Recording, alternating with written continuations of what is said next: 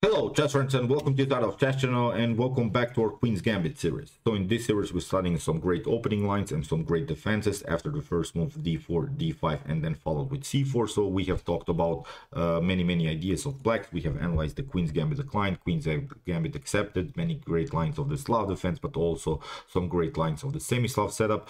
Today we're analyzing again the Slav defense, and again we're analyzing the so-called Geller Gambit. I think the Geller Gambit is really a sharp line. If you're not a sharp player, please don't try it out because it's really a wild opening with tactics all over the board. The game becomes already really wild in the early stage of the game. The pawn structure is messed up, the pawn structure is imbalanced. There are many opportunities for white, many opportunities for black, so it's really one of the sharpest lines of the Slav defense. So who is better to show how the Geller Gambit has to be played? Of course, it's the magician from Riga, Mikhail Tal. He played here an outstanding and a brutal Geller Gambit against Theodor Zaitz back in 1952. I think this game is very instructive. It will show us some great attacking opportunities, and in one particular moment, unfortunately for us, Mikhail Tal even missed one tactic that I think you can use as an opening trap in the Geller Gambit, because I think you reach this particular position that I want to show you many times in the Geller Gambit, and I think you can use one opening trap in order to punish your opponent in an early stage of the game. So let's check out now the game. Be prepared, this is really some sick stuff in chess. So here d4, c6, c4, d5. So we have now a little bit different move order, but it's the Slav defense, knight to f3, knight to f6, and now the three knights variation by Mikhail Tal. We have now d takes c4 by Theodor Zaitz, and now we come to the critical part of the game. It's the move e4 and the so-called Geller Gambit. The Geller Gambit is really wild. What white has gained, of course, we have talked about these ideas here in my previous video. If you want to know more about the defensive strategies in the Geller Gambit, you can also check out my previous analyzed video. I introduced you many also great opportunities how to counterplay this position from black's perspective. So if you want to, as I said, maybe get a better understanding of this particular video, please watch also my previous video of the series. So after move e4, we have now the pawn central control, so we're controlling these four squares, but of course black has a dominant position on the queen side. Black has here the 4 versus 2 situation on the queen side, so that's why black should play probably there. So here in the continuation, b5 was played by Theodor Zaitz. So many times we have seen this position, so b5 is a normal idea, and now Mikhail Tal played the move e5. After move knight to d5, we have a4, knight takes c3, b takes c3, and now a6. Here, Mikhail Tal played the move bishop to e2. The problem, I think, in this particular line of the Geller Gambit is this one. Black cannot castle on the queen side because the pawn structure is already messed up there.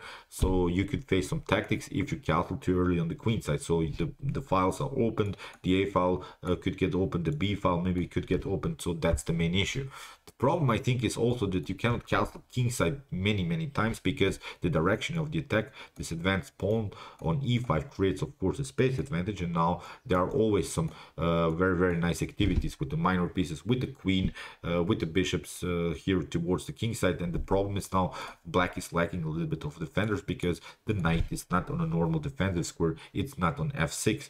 So that's why it's really wild that this opening line here after move bishop to b7 by Theodor Zaitz. Mikhail Tal goes immediately with the move knight to g5.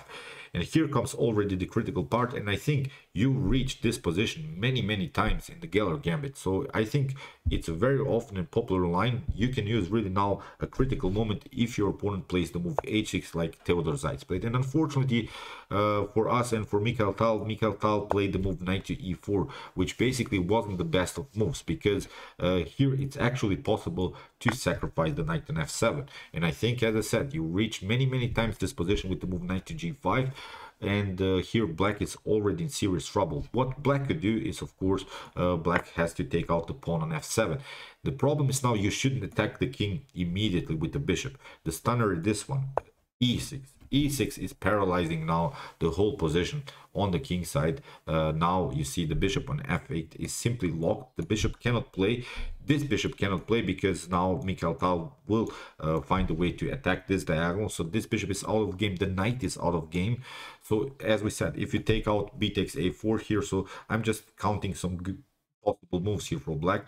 After b takes a4, white has accomplished the main idea of these types of structures. What we want to do is, of course, to split the pawn chain. If this pawn chain gets split here with b takes a4, then it's, of course, a great game for white. But now the move e6 is really a stunner, because what you could do is maybe to escape with the king to g8. Maybe if you take here, let's see now this possible continuation, it's really wild. Bishop to g4, you could maybe escape here to d6, but after bishop to f4, it's already a losing game. Here e5, we have bishop to e5, you have to go here to the e5, but now queen to e2 is a serious threat with some discovered threats by bishop to g7. So it's basically a lost game. So bishop to g7 will happen and there's nothing that can be done. So what you could do instead of this maneuver to d6, you could try maybe here king to f7.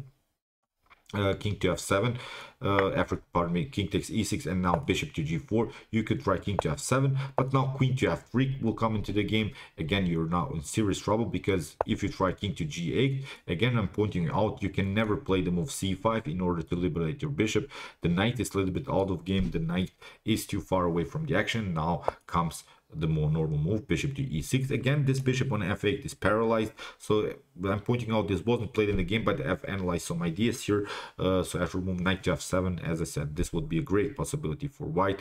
Bishop to e6, after move king to h7. Now you could make a mistake and play the move queen to f5. Queen to f5 is not good, because you get g6, you have one check, but now after bishop to g7, black saves the position. So that's why here you have to play really a great positional move. It's the move h4. h4 is paralyzing now the whole position, because you can never play the move g5. You would love to liberate yourself somehow with the move g5 here from black's perspective, and then bring maybe somehow another defender into the game.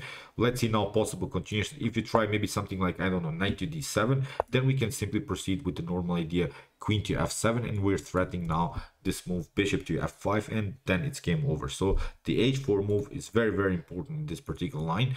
What you could do maybe here is this idea, queen to e8, to protect your light square somehow, but now you get again bishop to f7, and now queen to e4, and again it's a forced checkmate. So really wild stuff. So let's go back. Maybe black could escape after move queen to f3 here towards e8, but now you get bishop to e6, and again we're threatening a checkmate here on f7. You could try maybe to liberate your some squares for your king, but now you get bishop to f4 first. You have to move the queen, and you see now the queen is simply trapped after queen to b6. And now there is a great way maybe to play a5 first, kicking away the queen, and again you see black is in serious trouble after queen to h5. So you see how black is simply paralyzed. It's almost like a Zugzwang position. Black doesn't have good squares.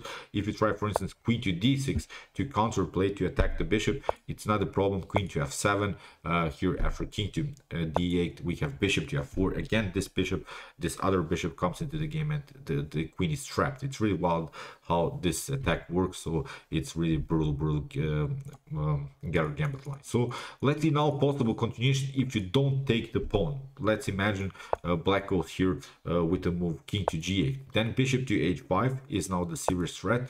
Rook to f7 has to be played in order to create some breathing spaces for the king, but now queen to f3 again. Now you have to play the move g5.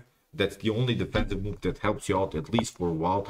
Now bishop to f7, and now after king to h8, bishop to g6 attacking, and now bishop to e4 is really the suggested line by the engine. Now queen to f5 is happening, h4. If you try, for instance, b4, let's see, dubious move, because again I'm pointing out you don't have better moves. Let's see, b4, you get simply here h4, and the pawn structure is paralyzed. If you try something like g4 to pass through, to never allow this h file to get open, then queen to f5 is a serious threat, and you cannot protect your h6 pawn. That's the main issue. You see the bishop is blocked out by its own rook. So these are really wild stuff. So as I said, after the move h6, you should consider this idea, knight to f7, king to f7, and then e6, and the game is over. So I think this is a tactic that you should be familiar with in the Gambit, because again I'm pointing out these pieces are really paralyzed. Bishop on f8, look, bishop on b7, three pieces, they're not playing in the game. Queen is passive now, life for problems. It's, I think, a great compensation here for the bishop. So after a move, as we said, h6, unfortunately for us, Mikhail Tal played the move knight to e4, but the game will be still attractive, I promise you. So here e6 played by Theodor Zayt. We have bishop to a3, a normal idea, I think, in Gambit setups, because black has many pawns on light squares. So black has this pawn chain on light squares, so that's why we should get rid of the key defender of dark squares. It's of course the dark square bishops. So that's why after bishop to a3, here rook to a3, castling was played, and now also castling by Theodor Zayt. Here knight to d7, we have now f4. Mikhail Tal is of course trying f5, f6, and now queen to e7. And maybe here immediately c5 is, I think, a great defensive move here for black. As if you maybe face this Gambit from black's perspective, one of the main goals is simply to proceed somehow with the move c5, which unfortunately Theodor Zayt didn't play. Knight to d6 would be sort of a forced move here. Bishop to d5, cementing the position. Still, I think black has solved, at least for a while, some positional problems. So as I said, unfortunately, Theodor Zayt missed this idea. Now Mikhail Tal played rook to a1. Again, c5 didn't happen in the game, and now Mikhail Tal plays simply queen to d2. Here, Theodor Zayt takes another pawn. It seems so that something went wrong for Mikhail Tal, because he has lost now many pawns. It's now a 4 versus 1 situation on the queen side, but it's simply too late, because now comes the move f5, and from this point on it's a one-way ticket. F5 is true. I think black is in serious trouble. After e takes f5, here comes the stunner by Mikhail Tal. The point was not to take the pawn on f5. This was Mikhail Tal's opportunity, because if you take, for instance, g takes f6, that's not possible. You get queen to h6. You could maybe try to get rid of this pawn on f6, but you forced now into some checkmate threats. Here rook to f3 followed with rook to g3 is the serious threat, so you would be forced to play f4 to prolong the game a little bit. But now rook to h3, you have to play f6 in order to protect somehow your 7th and 8th rank. But now queen to h8, rook to h7, and now the problem is rook takes e7 comes with a check, and after king to e7, black has lost too much material. Black is simply lost. So as I said, really wild stuff.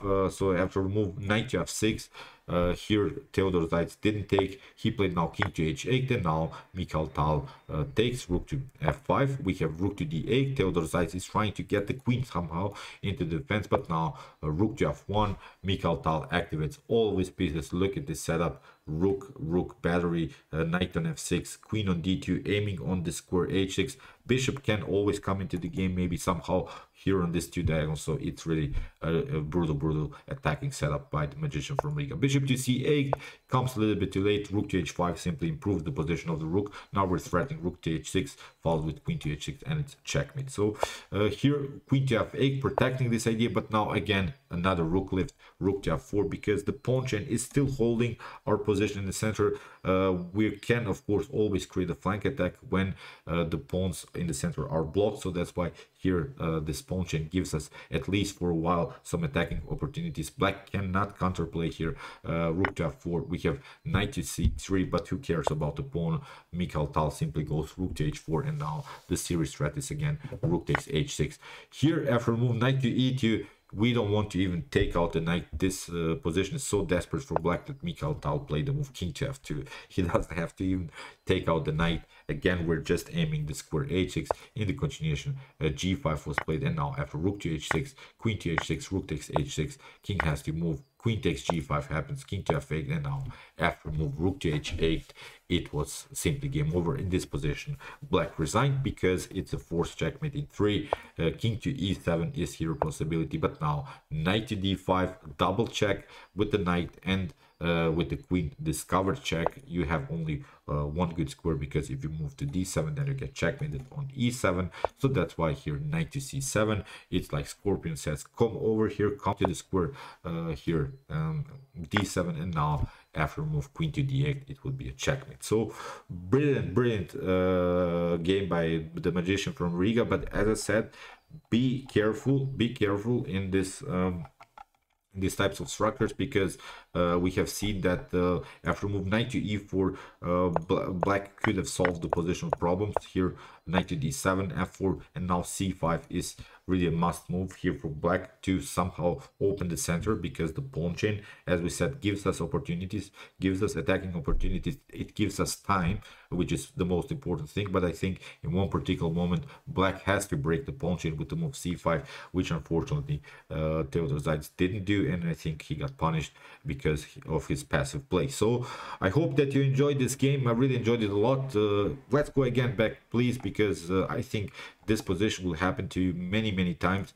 After move knight to g5, h6, if that happens to you, bam, knight to f7, not to go knight to e4, knight to f7, king to f7, and e6. You have seen the brutal puzzle lines for white. It's simply a bad game here for black. So okay, I hope that you enjoyed this game. I think we'll cover more of this Gambit games. I think they're very attractive. I found also a great gameplay by Garry Kasparov. It's even, I think, better than this one, so be prepared. We're doing a little bit more of this Gambit. I hope you don't mind, because it's, I think, a very often and very popular line to play for white, especially maybe if you're a stronger player against a weaker player, then you could create some wild tactics all over the board. So okay, I hope that you enjoyed this video, and I hope that you realize the strategical and tactical ideas of this particular opening. If you want to study the Queen's Gambit more, please check out my whole Queen's Gambit series. Here's the link. And if you want to study maybe more the Slav defense, please check out my Slav defense series. I've created, as I said, a separate playlist. If you just want to maybe study the Slav, here's also the link to that series. And if you have trouble maybe to play as black, you can also check out my hyper accelerated Dragon Sicilian defense series as a good response to e4. And of course, if you like this content, don't forget to subscribe to my channel. See you soon with some more videos, and chess is the best, of course.